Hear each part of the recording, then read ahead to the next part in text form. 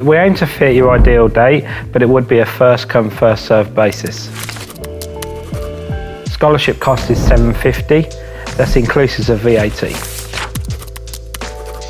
So there's limited spaces available. Once they sell out, then they sell out. So any entries that already been submitted will be informed at the start of November. Anything after that would have to fit in and around the spaces that we have available. So Mini JCW Sport is H-pattern, so all the cars through the process will also be a H-pattern gearbox. The track layout will be at Blyton, will be the normal full circuit layout.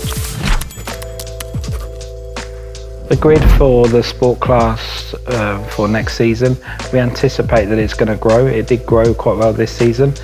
I would say we're going to be into the 15s. That would be the area that we would like to see the sport to grow. Okay, so the first stage would be in a slower car. It would be still based around a similar feel to the JCW Mini Sport.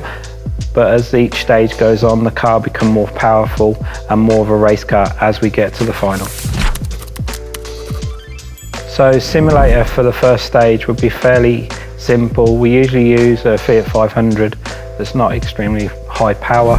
This will be able to give us an assessment of the driving standards. It'll also be on Silverstone National. Reason for this is we're looking for gear, clutch control, brake traces, steering input.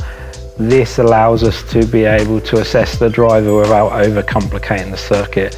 As our process goes on for each stage, then this will get more complicated.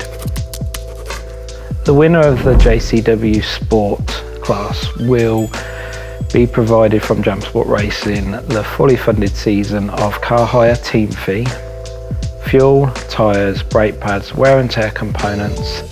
If you haven't got your race licence, this will also be provided for you to be able to participate to do your ARDS licence within the package. Results from the scholarship would hopefully like to be able to send that out to everybody that's entered within 2 days from the scholarship. Within this you'll have a report which will give you the areas that we feel that you possibly need improvement, but also where you excel in. This in turn allows you to be able to focus on areas within your assessment to be able to improve on for the second stage, which is very important. This is a big aspect that we're looking for a driver to be able to work with, that can recognise areas improvement, go away, make improvements on that area to take forward to the next stage. I'm looking for somebody to win our scholarship. The areas that I'm looking for is someone that first of all can work together as a team, that's looking to be able to make improvements on and off the track. Somebody that's rounded in the fact that can recognise where areas could be improved, whether that's on track, off track. That could be via social media, that could be the engineering side of it. They're all the different aspects that we build our scholarship on, and the areas that we want to be able to work together with to turn you into a professional racing driver. There is options for participants to be able to have some additional testing, some driver coaching, i.e. our driver development days prior to the event.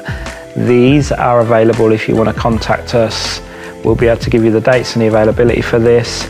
A lot of people do that if they haven't got very much experience. This is an ideal way to be able to be prepared for our scholarship.